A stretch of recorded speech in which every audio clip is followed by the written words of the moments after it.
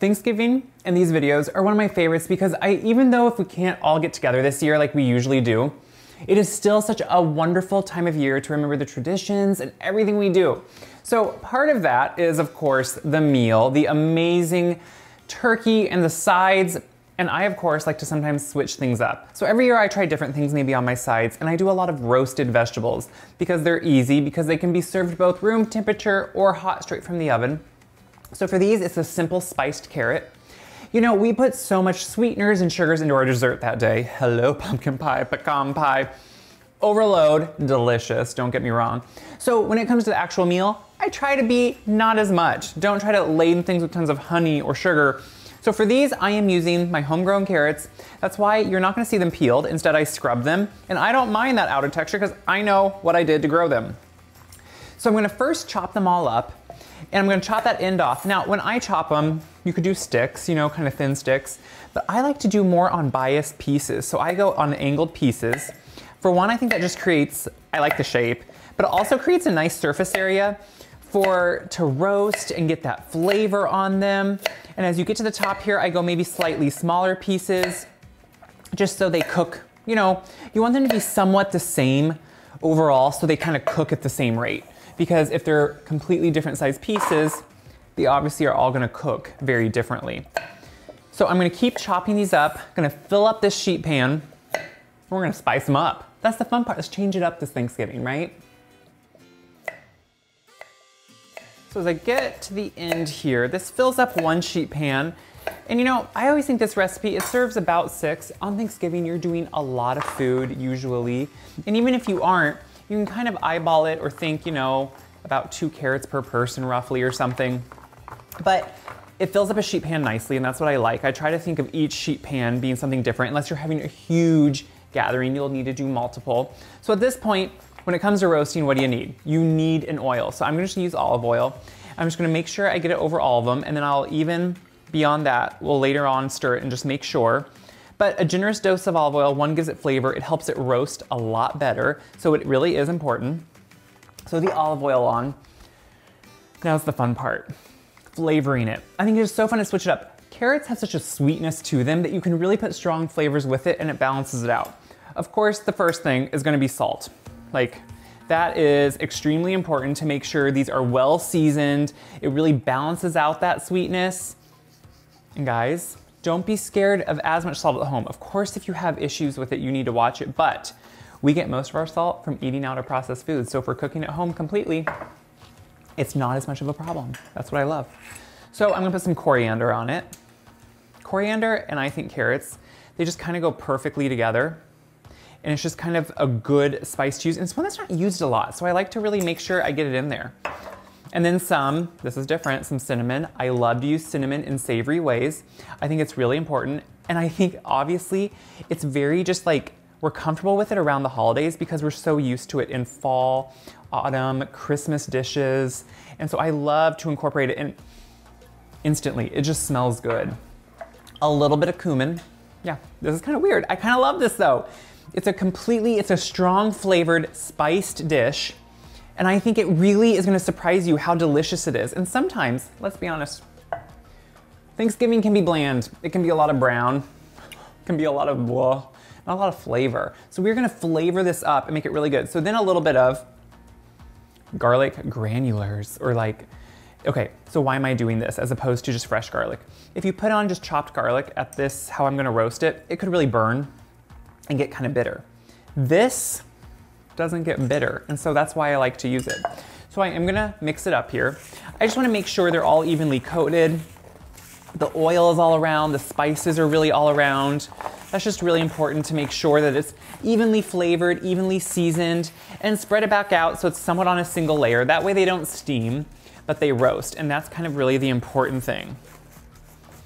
Is just to make sure that they're gonna roast evenly, because that's what's gonna help them have the even flavor on them too. So we're gonna pop them into our oven, roast at high heat. That's what gives them good flavor, good color. Pull them out and finish it up.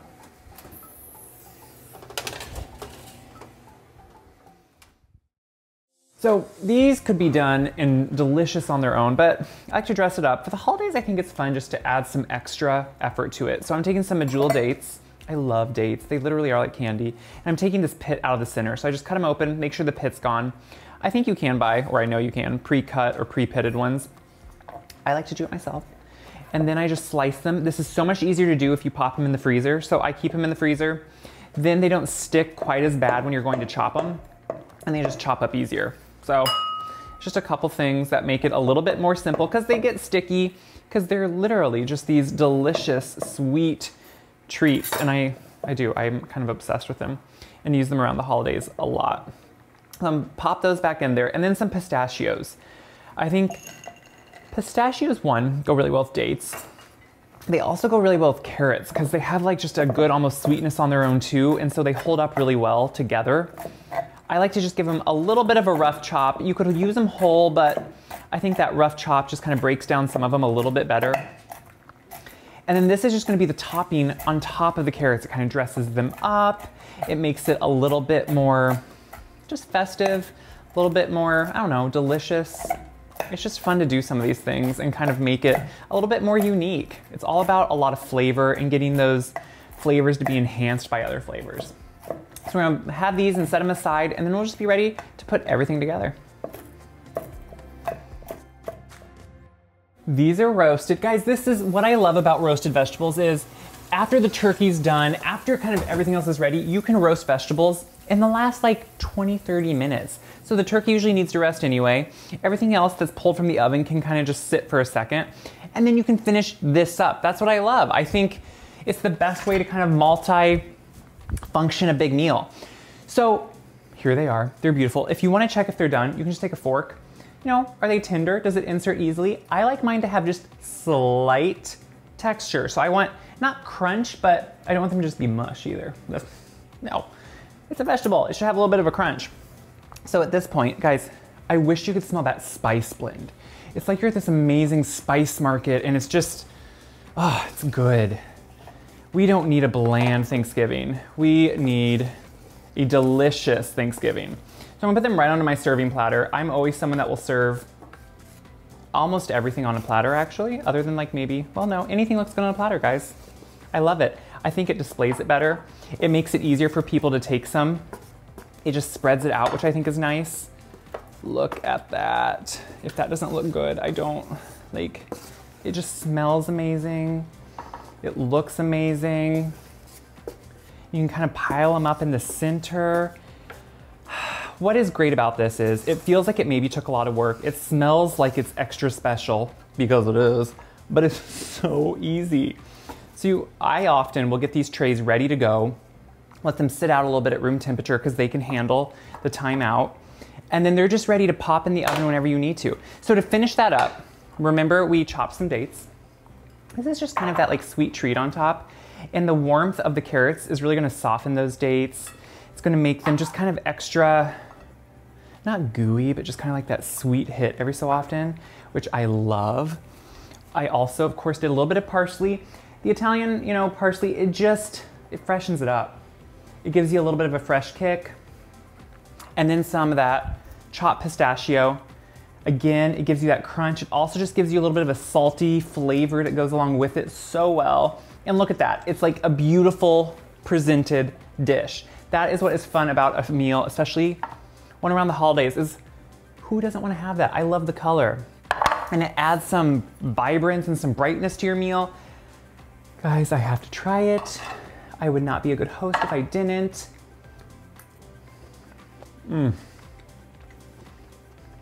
I love it. No one spice just stands out. You get this spice blend that marries really well, especially with just that hint of date, which I got a piece in there, don't worry. It's just delicious. And it's such a fun way to switch it up and not have a bland side dish. Make a side dish the star of your meal. That way we want to eat more of it, which is all around good. I hope you appreciate this. I hope you try this. Try it out on a weeknight before Thanksgiving because it's so quick. And then you'll know what you love about it because you're gonna love it. So share this around because sharing these videos really helps me. Check out the website, wiseguide.com, for more great recipes and other content. Tell me what you think, leave comments. That's the best thing, you guys. I love the interaction with you and you feed me so much energy, so that's great. So try it, have it for Thanksgiving. Enjoy. Happy Thanksgiving.